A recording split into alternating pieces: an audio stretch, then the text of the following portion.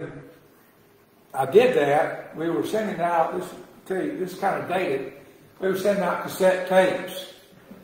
And what I found out, what I realized is I got some messages or emails from people that said, Brother Steve, when you make a reference to something, a lot of times apparently you're just pointing at the board because you'll say over here and in this period, and it said, we don't have a clue. Listen to these tapes, what you're talking about. And because of that, I stopped using it because then I had to explain it. And we had a pretty large tape ministry at the time. And so I stopped using the whiteboard, which I like to use it. But today, I wanted to use it because some specific verses that we're going to talk about, and particularly a pattern that these verses show us in the Bible. Now, last Sunday morning, we did the first message of what I think will be a two-part message, or maybe one more that we do concerning judgment in general. But last week we talked primarily about hell and the reality of hell. And I mentioned during that message, in the introduction to that message, that there's a lot of people that don't believe in hell. They're grace preachers who, particularly those that take the Acts 28 position, that do not believe in hell. And the reasons they say for that is because Paul never mentions hell. And so we're going to talk about that today.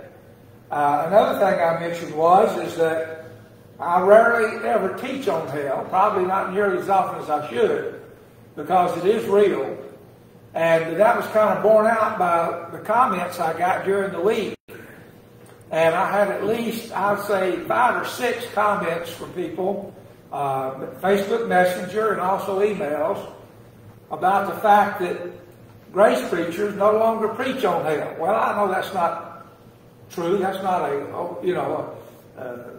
that's kind of a sweeping statement. But you do, rarely do you hear grace preachers preach on hell, because we like to take the other side and talk about the grace of God and His love and His mercy and all of that. And so there is a hesitancy sometimes to talk about something as horrible as hell. And there are grace preachers that have moved all the way across the spectrum. Not only do they not believe in hell, they believe that in universal salvation. That is, they believe that everybody is going to be saved in the end. Brother Paul Skates gave me a book that he had ordered from a gentleman up in Connecticut that taught the grace message for 20-something years. And now he's teaching universal salvation. Been looking through that book, and I meant to bring it this morning to read some excerpts, but as usual, I forgot it, and so I don't have it with me. But I do want to finish. I want to finish the message that we started last week on the reality of hell. Now, I'm not going to have you turn to these verses, but I just want to mention to you that the verses we looked at, there were several facts that you can establish. Number one, hell is a place of fire. In Matthew 5:22, the fool shall be in danger. Thou fool shall be in danger of hell fire. Matthew 18:9, if thy eye offend thee, pluck it out, cast it from thee. It is better for thee to enter into life with one eye, rather than having 2 eyes, to be cast into hell fire. Mark 9:47, basically the same verse, mentions being cast into hell fire. So we know that hell is a place of fire. Thus the phrase, hell fire. Also, it's a place of torment, according to Luke 16. And again, those that don't preach hell or believe in hell teach Luke 16 as a parable. I preach it as an actual account by the Lord. And in Luke 16, the Bible says, being in torment, he lifted up his eyes, seeing Lazarus in the bosom of Abraham. We saw in Matthew 23, it's a place of damnation. In Matthew 25, verse 46, it's a place of punishment. According to Psalms 18:5, it's a place of sorrow. In Psalms 9:17, it's a place for the wicked. And in Proverbs 27:20, the Bible says that hell was enlarged. It has limitless space. And so I believe it is a literal, physical place where all the lost of all ages will end up in the lake of fire, hell included. And so what I wanted to establish today is in other words, why would a God of love and mercy and kindness send people to hell or allow people to go to hell? Well, I want you to go back to Exodus chapter 34, and there's a couple of things I want to establish before I explain why Paul never mentioned hell. And that is a question that comes up among people. But in Exodus chapter 34,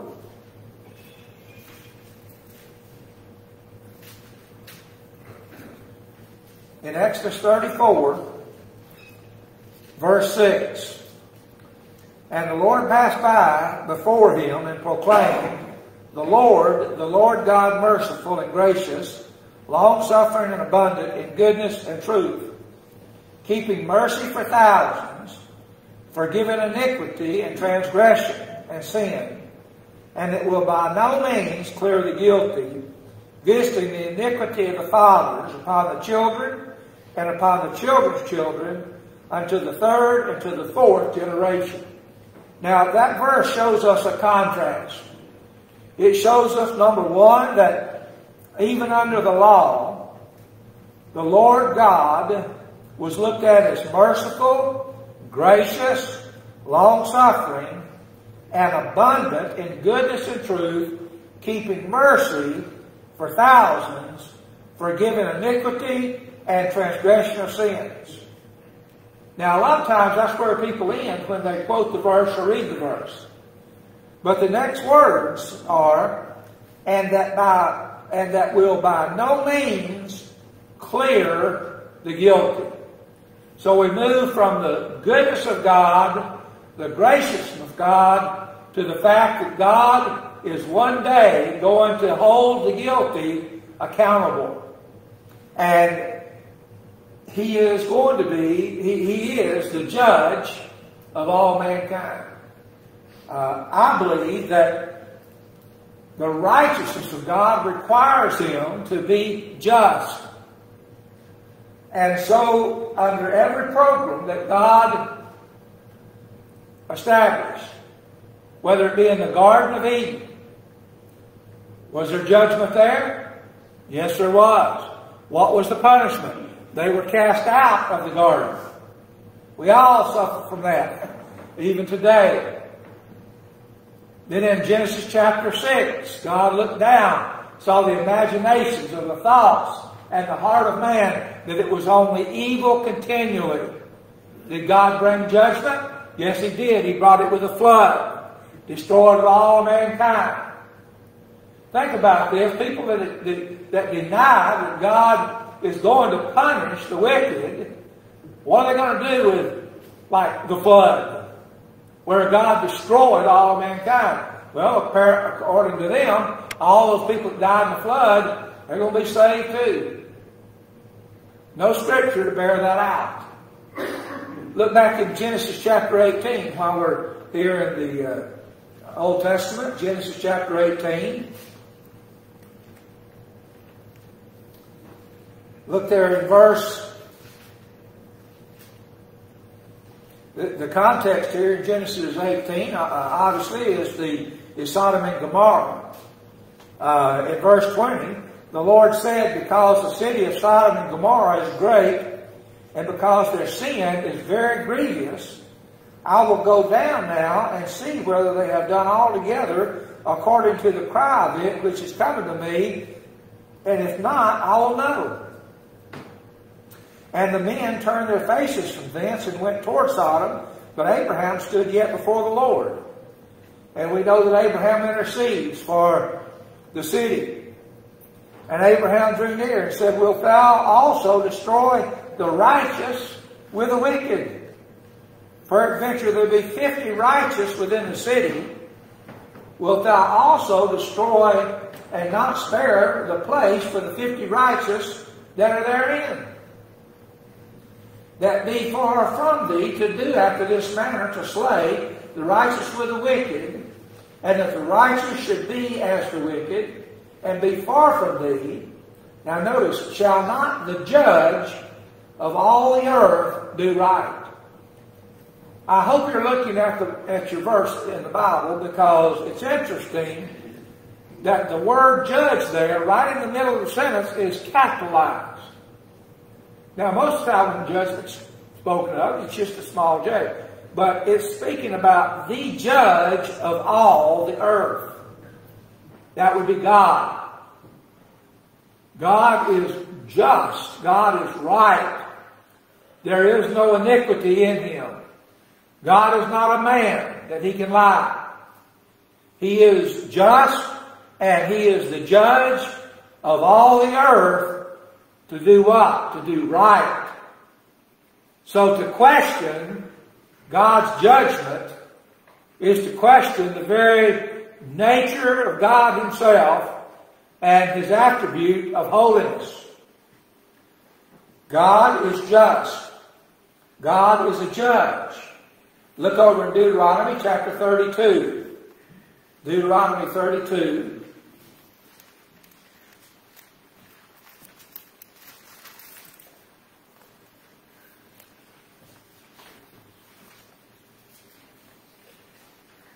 Deuteronomy 32, 35. The verse says, To me belongeth vengeance and recompense.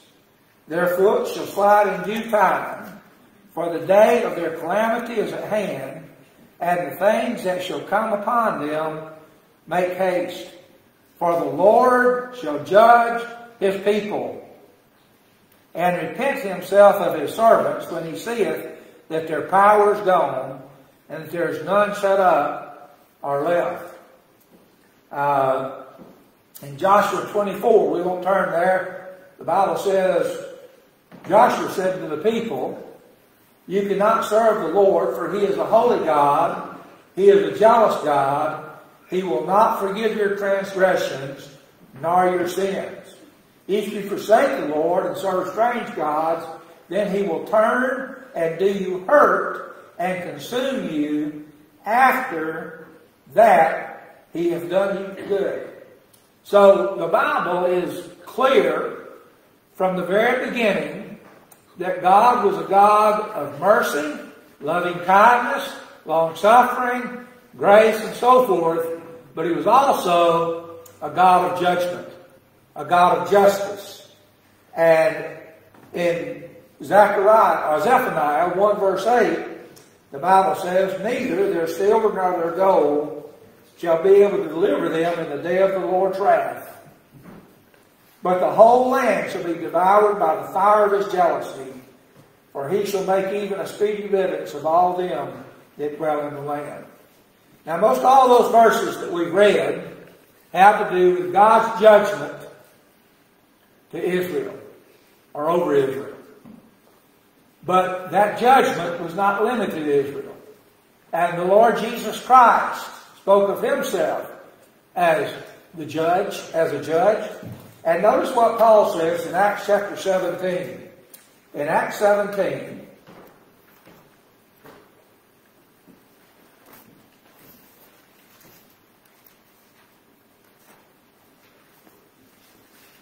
in Acts 17, of course, it's the account there, when you get over to verse 18, the account is of the city of Athens. And in verse 18 it says, Then certain philosophers of the Epicureans and of the Stoics encountered him, and some said, What will this babbler say? Others sung, he seemeth to be a setter forth of strange gods, because he preached to them Jesus and the resurrection. So Paul is preaching Christ. He's preaching the fact that Jesus Christ was proved to be the Son of God by his resurrection from the dead. And in verse 23 it says, As I passed by, and behold your devotions, I found an altar with this inscription, To the unknown God, whom therefore you ignorantly worship. People today ignorantly worship. When people worship God in any way, apart from that which is indicated by the Scriptures, they're doing it through ignorance generally. And so Paul said in verse 24, God that made the world and all things therein, seeing that he is Lord of heaven and earth, dwelleth not in temples made with hands. How many times you ever heard people talk about going down to God's house? Let me tell you something, folks. This isn't God's house here. You know where God's house is? In here. He doesn't dwell in temples made with hands. Neither is worship, verse 25, neither is worshipped with men's hands, as though he needeth anything, as in, now we're going to worship God with our tithes and offerings. Worshiping God is not bringing tithes and offerings. The word worship, when you think about it, if you break it down, it's like worth-ship. It's acknowledged. The way you worship God is to acknowledge his worth. The way you worship Jesus Christ is to acknowledge the worth of his death, burial, and resurrection. When we talk about worshiping God, it's not a matter of putting your hands up in the air and shouting and singing. Not that there's anything wrong with shouting and singing and putting your hands up, but that's not worship. Worship is proclaiming the truth about all that God has done and is doing through his Son Jesus Christ and will do in the future. It's giving him his due worship. And the Bible says in verse 25, he is not worshipped with men's hands as though he needeth anything. I mean, listen folks, how many times have you seen or heard where they're building huge buildings to the glory of God?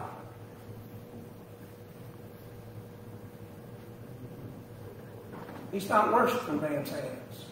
He doesn't need anything. He doesn't need what we have to offer. Now, he wants us to serve him. He says we're bought with a price, therefore glorify God, your body and your spirit which are his. But he doesn't need us. We need him. Amen. We need him. He's made of one blood all nations of men for to dwell on the face of the earth and determine the times before appointed and the bounds of their habitation, that they should seek the Lord, if haply they may feel after him and find him, though he be not far from every one of us.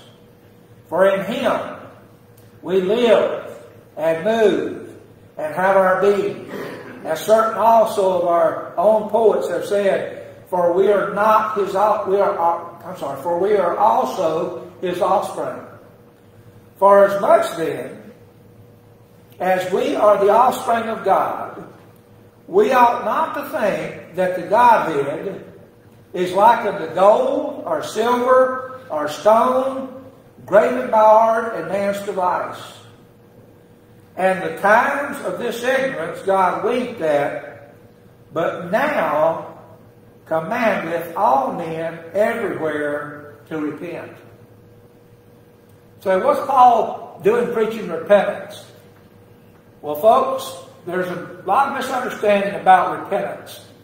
I hear see people all the time. Salvation has nothing to do with repentance.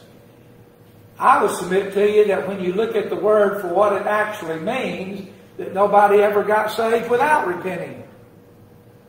Because repentance is a change of mind. And at some point in your life, you had to change your mind from believing that there was somehow something you could do in your flesh to get saved and trust in Jesus Christ. That's repentance. to have a change of mind. So what's Paul calling these people? He says, you see, every time the word repentance, like when John preached the baptism of repentance, what did he say? Think not to say. Repentance is always associated with what is thought.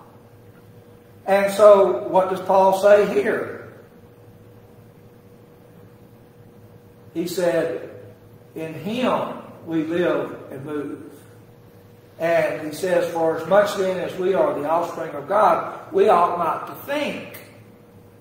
He's telling these people, you need to change your thinking about who God is.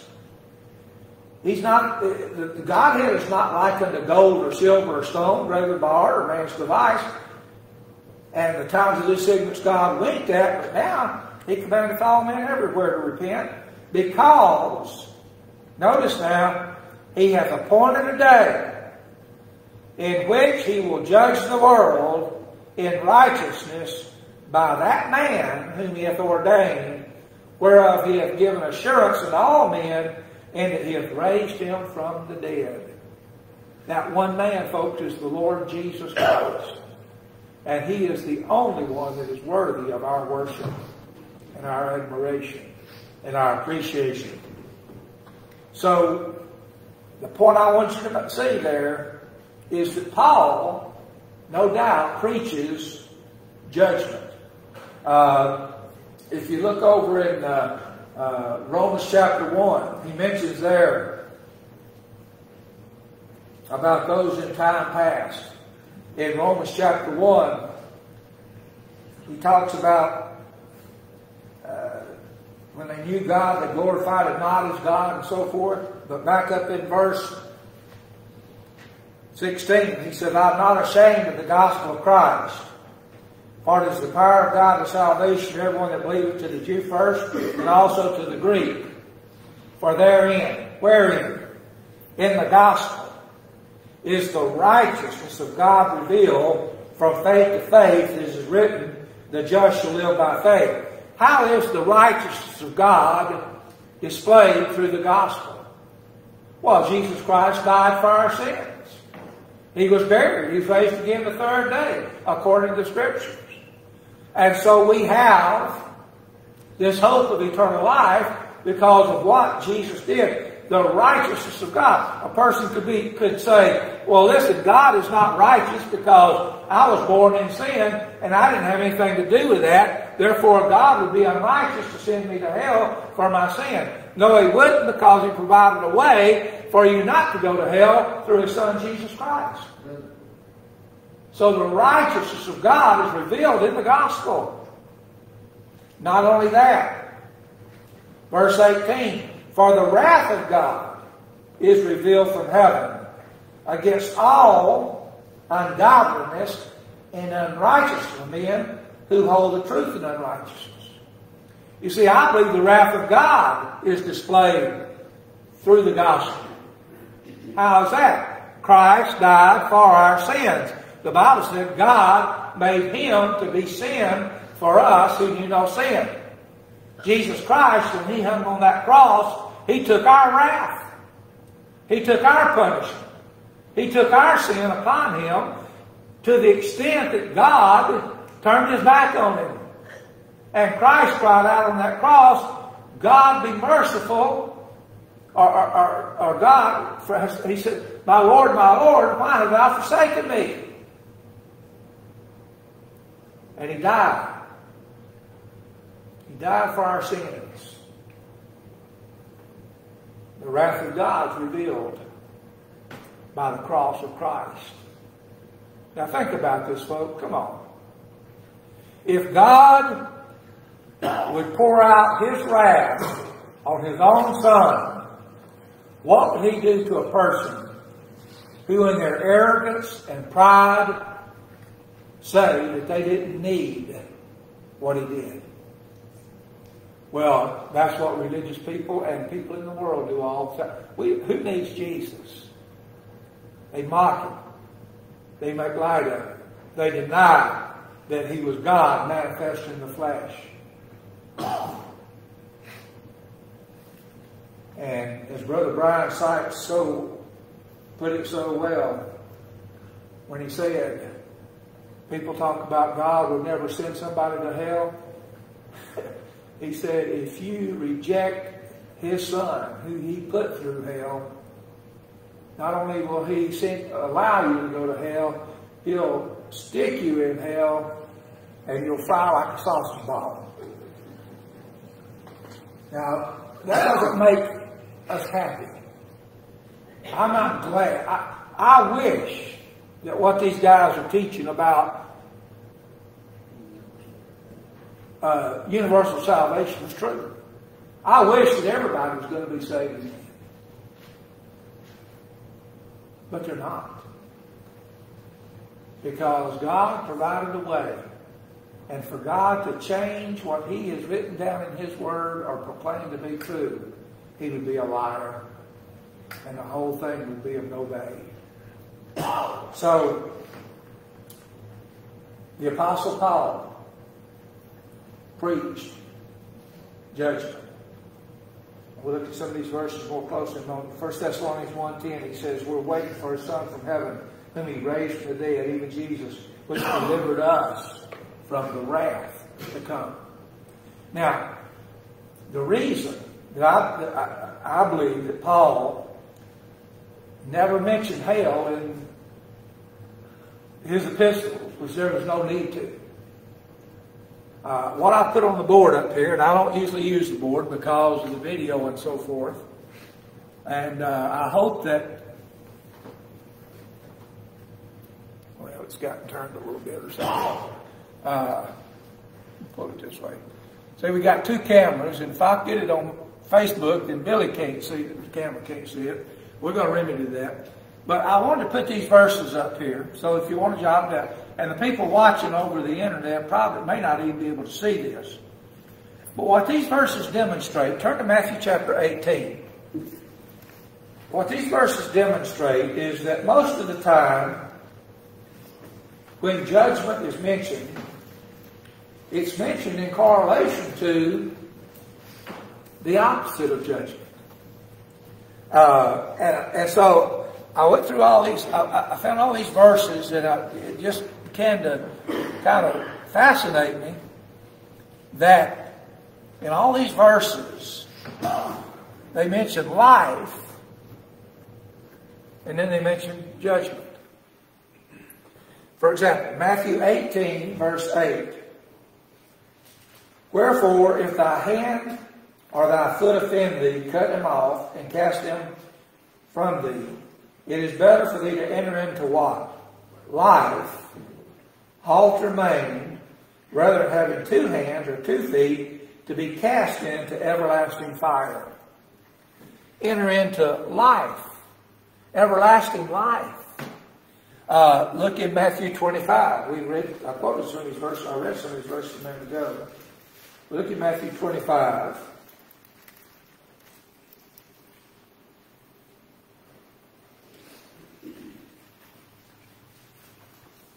This is the judgment of the Gentile nations in Matthew 25, 31 through 46. And so I'm not going to take time to read all of that. But at the end of the whole thing, those that did not help the Lord's people, He said, verse 46, and these shall go away into what? Everlasting punishment.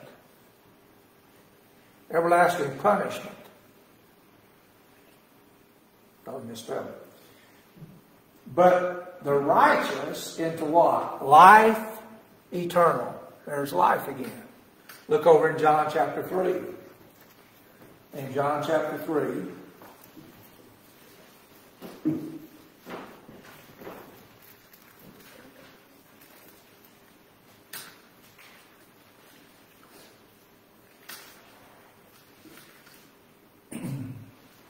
John 3:12, if I have told you earthly things and you believe not, how shall you believe if I tell you of heavenly things?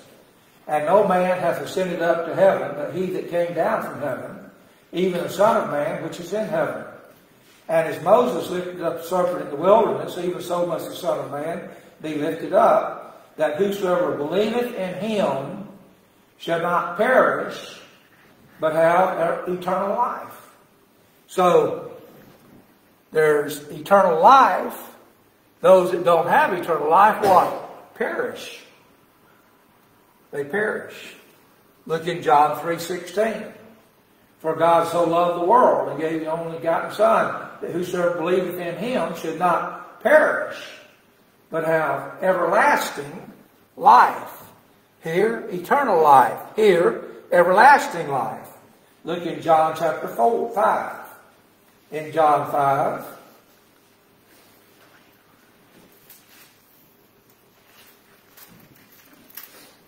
John 5 in verse 24, Verily, verily, I say unto you, he that heareth my words and believeth on him that sent me hath what? Everlasting life. And shall not come into what? Condemnation. But is passed from death unto life. So you've got eternal life, you've got condemnation, you've got death. Now, look over in Romans chapter 5. In Romans chapter 5,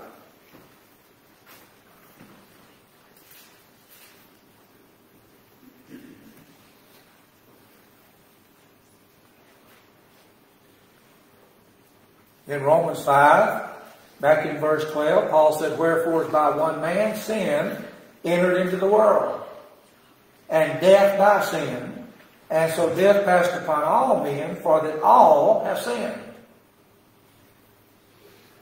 You get down to verse, we're going to skip all the way down to verse 20. Moreover, the law entered, that the offense might abound, but where sin abounded, grace did much more abound. Throughout the chapter there, Paul's talking about the gift of righteousness. And he's showing how that God was just in punishing people in Adam if they didn't trust in Jesus Christ and receive that gift of righteousness. But notice in verse 21, that as sin hath reigned unto death. Now, when Paul talks about death in his epistles, much of the time it's not about simply killing over and being dead in the physical body. It's eternal death, and we'll see that in a minute. That as sin hath reigned unto death. You see, back there in verse 12, Wherefore by one man sin into the world, and death by sin, and so death passed upon all men. Death has had to reign. What did God tell Adam and Eve? The day thou eatest thereof, thou shalt what? Surely die. Did they die physically? No, they died spiritually. They suffered for that which they did. He said, even so might grace reign through righteousness unto eternal life by Jesus Christ our Lord. So we have the sentence of death upon us. We're born with that. How do we be relieved of that? Well, through Jesus Christ our Lord. He said, even as death is reigned, even so might grace reign. Grace reigns today, particularly in the life of those that trust Jesus Christ as Savior. Now look in chapter 6, very famous verse. It's used in soul winning and tracts and stuff. Paul says in verse 23, For the wages of sin is death. Now again, that's not just necessarily physical death. I mean, how many of y'all in here sin on a regular basis? We only have 3 so far that raise your hands. And wouldn't you know it, I could have picked them out. Every one of them don't have a hair on their head. No, they're astonished. We all sin, but we're still alive. But there's a death, folks, that people suffer that do not trust Jesus Christ as their Savior, that we don't suffer. It's the death of eternal separation from God Almighty. And the wages of sin is that death. In Adam all die. But the gift of God is eternal life through Jesus Christ our Lord. Now, I want you to notice a couple of things. Back in Romans chapter 1,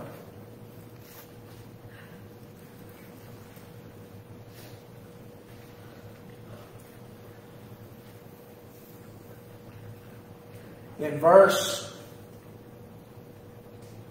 well, it's hard to cut in here because start back in verse 24, it says God gave them up to uncleanness through the lust of their hearts. And he names all of these things. He talks about sexual perversion and sin in general.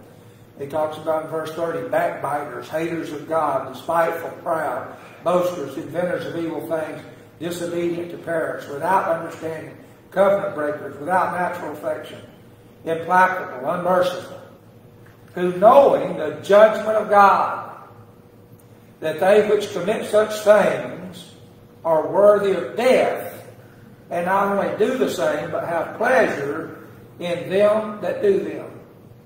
Well, I believe you could just very easily not change the verse at all, but it would be right to say that they're worthy of hell. They're worthy of eternal judgment. They're worthy of death.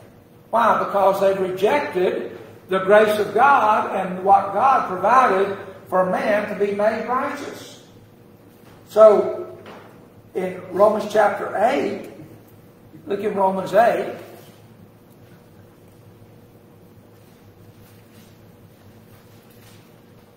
Verse 6, for to be carnally minded is death. Now, I probably need to go back and do a study on Romans chapter 8 because there's a lot of confusion about it. But in the context, just bear with me, and you may want to check this out or discuss it with me or tell me I'm wrong. But I believe in Romans 8:6, to be carnally minded is to believe in your mind that there's something in your flesh that you can do to be justified. So to be carnally minded, if that is the case, to be carnally minded is death, but to be spiritually minded is what? Life and peace. Life and peace. 2 Timothy chapter 1.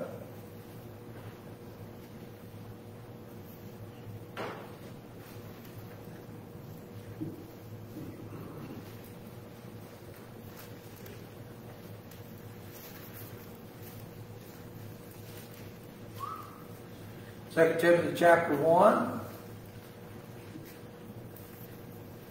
verse 8.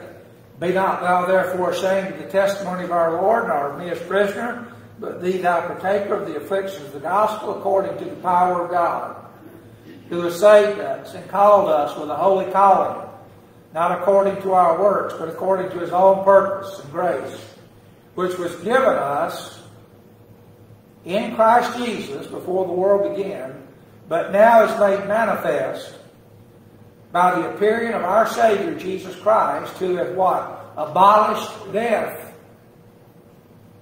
Well, he didn't abolish physical death. We still die physically.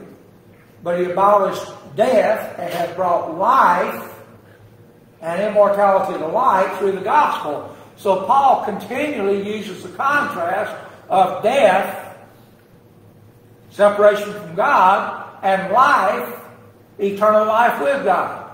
Now, look over in Revelation chapter 1. And we can see that there was no real need for Paul to mention hell. He mentions death over and over and over again. In Adam all die. In Christ all can be made alive. In Revelation chapter 1 and verse 17. And when I saw him, I fell at his feet as dead. And he laid his right hand upon me, saying unto me, Fear not, I am the first and the last. I am he that liveth and was dead, and behold, I am alive forevermore. Amen.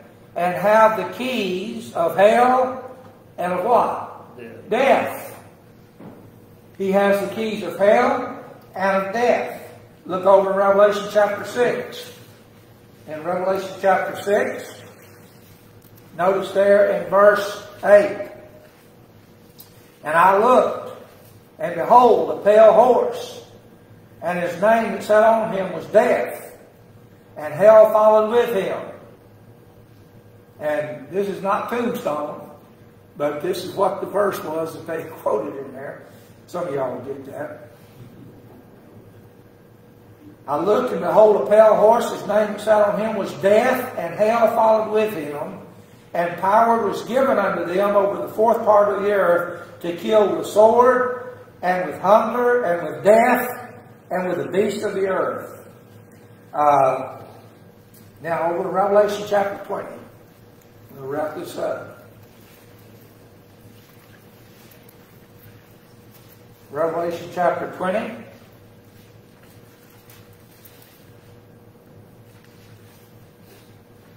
Verse 11. And I saw a great white throne, and him that sat on it, from whose face earth and heaven fled away, and there was found no place for them. And I saw the dead, small and great, stand before God, and the books were opened. And another book was opened, which is the book of life. And the dead were judged out of those things which were written in the books according to their works.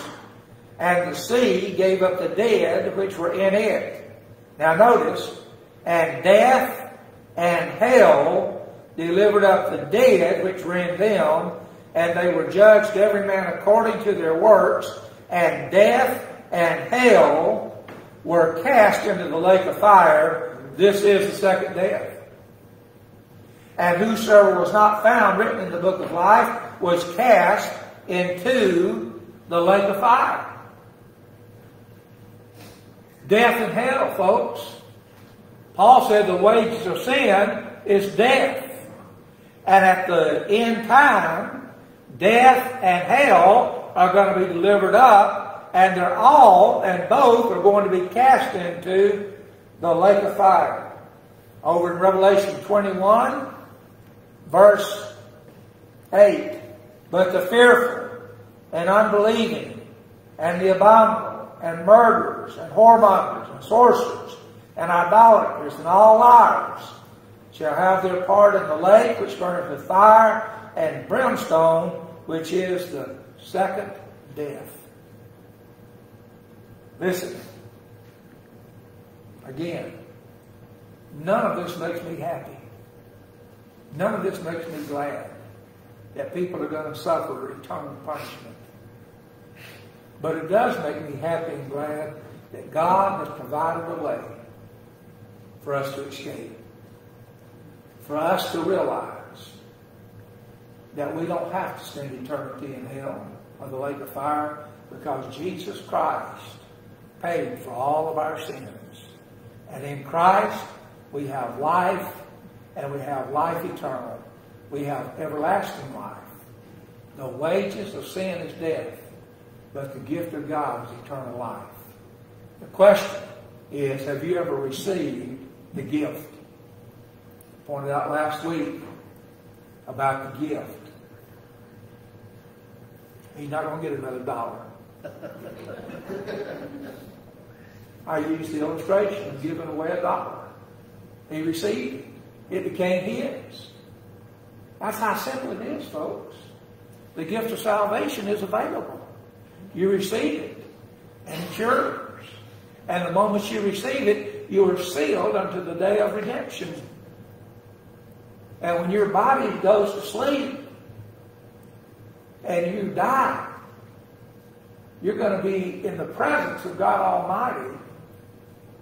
People say, well, how could you be in the presence of God Almighty and be asleep? Well, you do that every night. You're in the presence of your spouse, but you don't know it. It's a reprieve from your spouse for 7 or 8 hours. That's why they call it sleep. That's why they call it rest.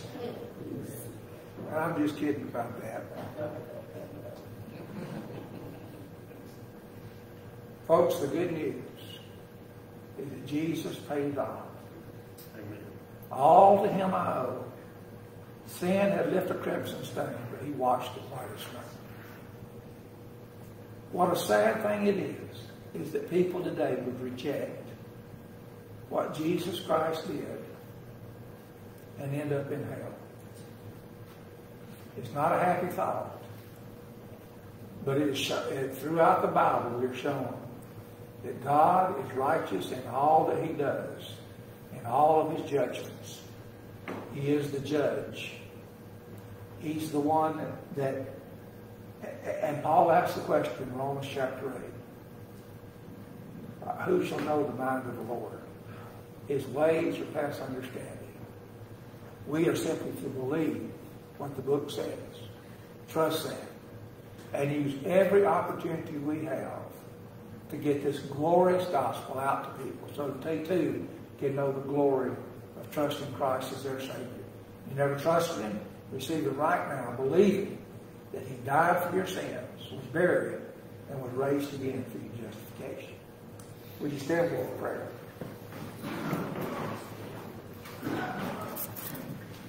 Our Father, we thank you today for this opportunity we've had to study your word. We thank you for your word, for the infallibility of it, for the truth of it. And Lord, though people deny it, people reject it, people resist it, we know that it's true, it's right, and we know that through believing what your Son did at Calvary was enough, and receiving the free gift of salvation, that we can be saved eternally and delivered from this terrible place called hell, called death, and we can live eternally with you throughout the ages. For it's in your name we pray. Amen. Thank you for being here today. We're dismissed.